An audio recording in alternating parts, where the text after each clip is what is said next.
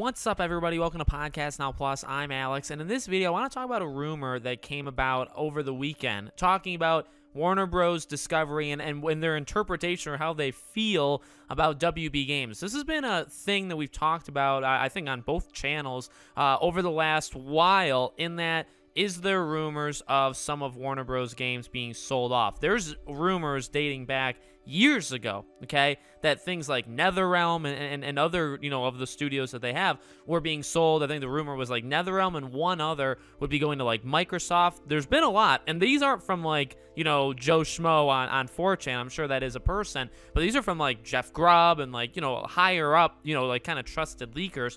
What it seems like, though, is that is not necessarily true, at least if you believe, I guess, this rumor. And this comes from somebody who works in the film industry and has ties to Warner Bros. Employees, Warner Bros. Discovery employees. And they had a talk about Warner Bros. Games during their earnings call. And some of the things brought up about it was pretty much that they actually really like the gaming department of what they have. They also don't know enough about it. The new management doesn't know enough about games to do some sort of massive overcorrection or any correction at all. And so they're kind of like letting them go. They've heard that it's a growth area. They're trusting kind of who is in charge of that and who manages that. They're impressed by it. They won't implement changes while it's succeeding. And one of the biggest things that came out is actually that they believe Warner Bros. Games is overperforming. That they're actually overperforming in terms of money coming in that they expected. They also talked, I think, specifically about multiverses, about how big of a success that was, and the opportunity to grow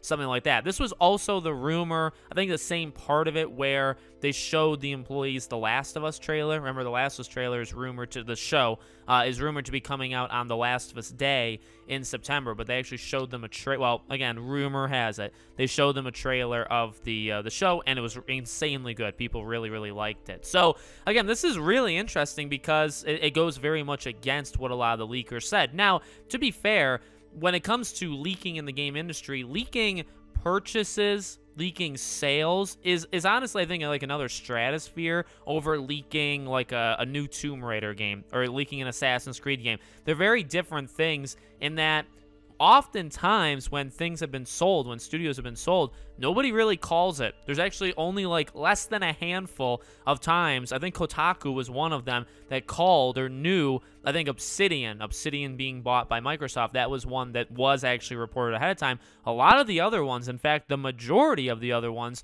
were not reported. Or even, we've heard about Sony with Square Enix. Now, that could very well happen, but it doesn't happen kind of when people are talking about it. Remember, we heard like, oh, this is the week. This could be the week that Sony buys them, and the week came and went, and it didn't happen. So leaking these things, I guess I'm kind of giving credit to, or I don't want to like completely bury some of these leakers, because this does go against it. Because there were rumors that like if they're all for sale, whoever wants one, just come up and buy one from us. And it doesn't seem like that's true. It's, again, if you believe this, it seems like they're all staying put. And the new, which, you know what, you could understand, right? Because it was a different atmosphere almost 1.5, 2 years ago, right? Versus now, you got new bosses. They're cleaning house, mainly in like movies, television, comics. Like they're gonna clean house. And maybe they look at games and they say, wow, you know what? Compared to the dumpster fire that is everything else Warner Bros. I'm just saying how they maybe view it.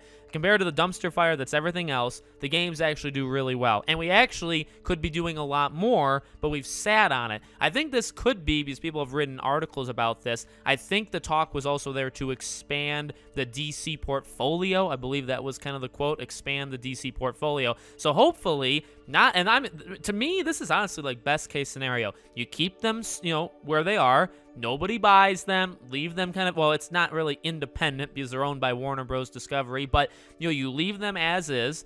And not only that, but you say, you know what? Let's freaking license out the games, just like Marvel does, just like Star Wars does. Let's give studios the Superman IP. Let somebody make it that's not owned by us. Let's just do it. And that has been taught. I mean, that was part of the same rumor. So if these are all true, this is a very good sign, especially also if you're into like console wars. Well, Sony wouldn't be, buying any. Microsoft wouldn't be buying any. They'd be left alone, which in my world is actually pretty good as well. So let me know what you guys think. Make sure you guys are subscribed, bell icon turned on. And I hope to see you all on the next one.